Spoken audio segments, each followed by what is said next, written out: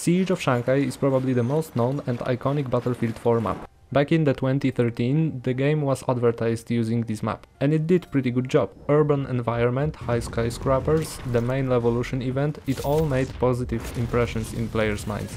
And even today this map is liked and appreciated by many players. But let's look why exactly.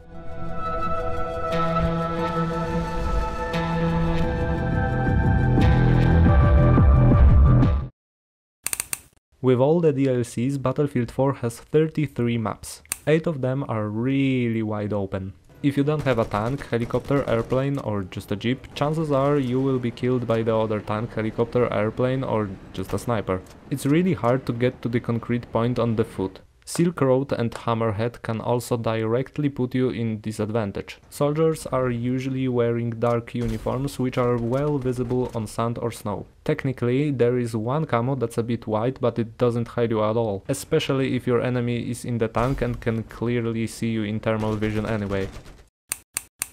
14 of these maps we can classify as semi-wide open. They are spacious, just like last 8, but they have somewhere a place that is intended only for infantry. For example, tanks cannot enter the underground area in the middle of Caspian border.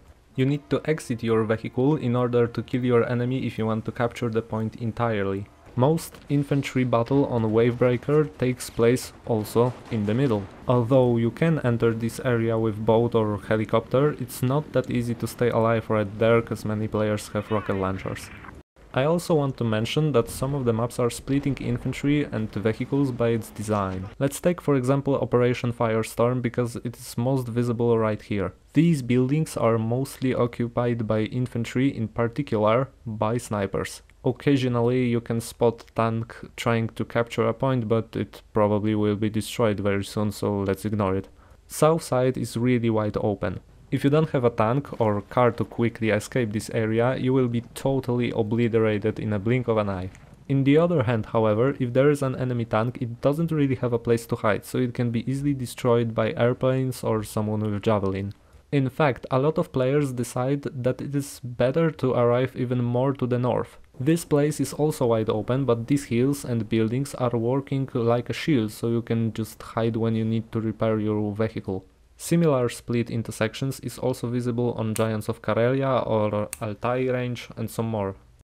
We also have these 5 guys. These maps are purposely designed for infantry only, regardless of the chosen game mode. 3 of them has vehicles, but they are purposed to be transportation and supportive role rather than direct combat. In fact, they are even ignored by many players. There is absence of heavy vehicles, so it's easier to run around enemies and flank them. But these maps suffers from different thing: exclusion of engineer class. This man is dedicated to vehicles to repair and or destroy them. So if map doesn't have any significant vehicles, playing him is a bit pointless. Although you can take rocket launcher and shoot enemies on 1v1 for love, but I guess it's not fun for them.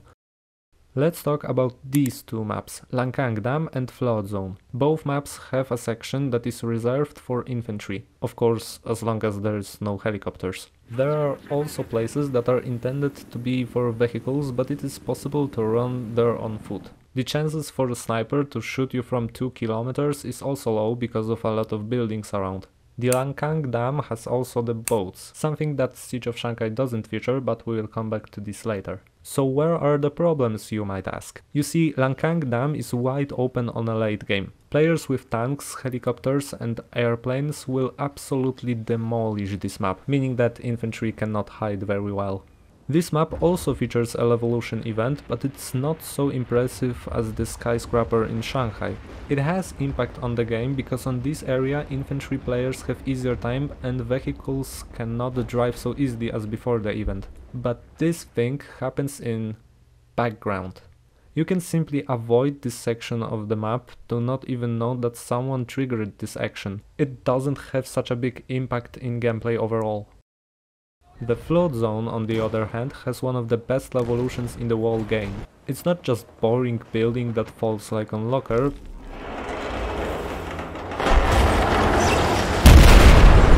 but it affects gameplay in a very significant way. It's harder for infantry to move, it's harder for vehicles to move, and it also replaces wheeled vehicles with boats. However, again, the problem is its open design. It's not so big as I've mentioned before on the Operation Firestorm, but it's present. Although snipers on the roofs are owners, if you want to capture point B, for example. I mean, there is a roof, of course, but it doesn't cover the whole point. There is also point E that's really wide open. On the other side of the map there is also point A. It's parking garage, which is more covered on many sides. Point Echo has no such thing, which means a rather unequal fight between the two sides in the conflict. The Dawnbreaker is a map visually similar to Siege of Shanghai. There are places to hide for infantry, there are vehicles, so all classes can participate in game, and there is a Levolution event.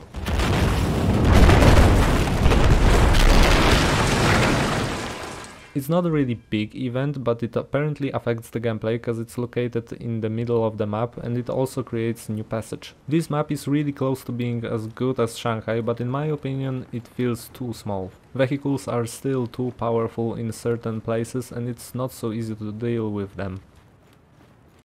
I didn't talk about every single map, but I choose best examples to present my point of view. Now, don't get me wrong, these maps can be fun to play, and I also play them. But they are fun, especially if you don't pay attention to objective and just focus on getting frags with your vehicle. But from a balance standpoint, it's a bit sad what has been done here. Sure, Battlefield isn't esport game. It is meant to be casual game and casual experience, but even casual audience can experience some lack of balance when it comes to champions, classes or weapons. But here we have problem with map design, which is not just one or two elements, but it's associated with the whole map.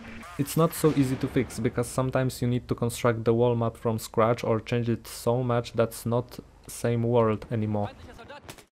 Now let's move to Shanghai.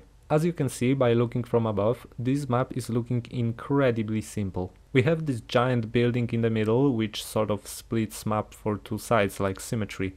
Every point on this map can be reached on foot or on a vehicle, and it's not that hard as you can think. Water zone in the middle is perfect to just swim to the other side of the map. You don't need to fight on the streets, which are dominated by armored vehicles for most of the time. In addition, every point can be also reached by every available form of transport. There is no point that is exclusively designed only for infantry. Of course, you cannot take a tank to Charlie unless you destroyed the building. Alright guys, you ready? 3. Alright. 2. 1. What? Where is this?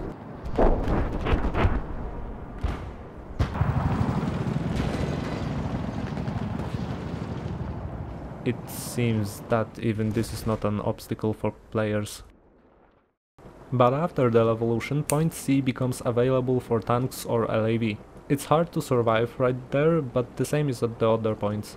There is no other map where there is so much infantry running so close around the vehicles, and as an operator of a tank, you need to constantly pay attention to your surrounding in order to not be blown up with C4 or mines. This environment also looks incredibly good according to some other maps, especially in the vicinity of Point Alpha. The whole map is transparent at the start of the game, so it looks like the snipers are in heaven because of high buildings, which are perfect places for them.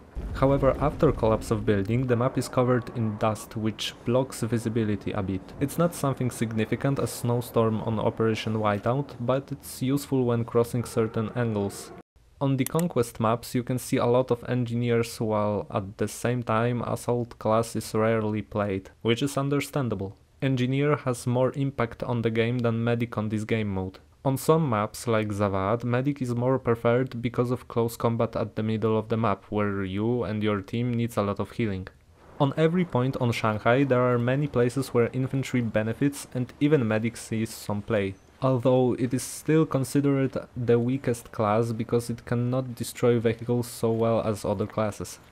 After the Levolution, next to the point C appears Attack Boat, which is a nice refresher of gameplay. Simultaneously, owning this ship doesn't benefit one side completely. Sure, it helps, but it doesn't mean that a particular side in the conflict will dominate the other.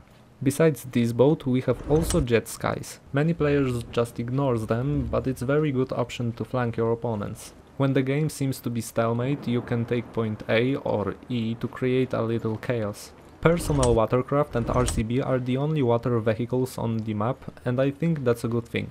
Map isn't focused on water battle, and this area is just addition to already good map. There are also some smaller revolution places like this footbridge right here. It's not something overpowered, but surely it's nice addition. Not many maps have such elements. It was my closer look at Battlefield 4 maps. As I've said before, don't get me wrong, all these maps are playable, in particular when this game has casual audience and sees no esports scene. But I think only one map of them all deserves special distinction. Thanks for watching.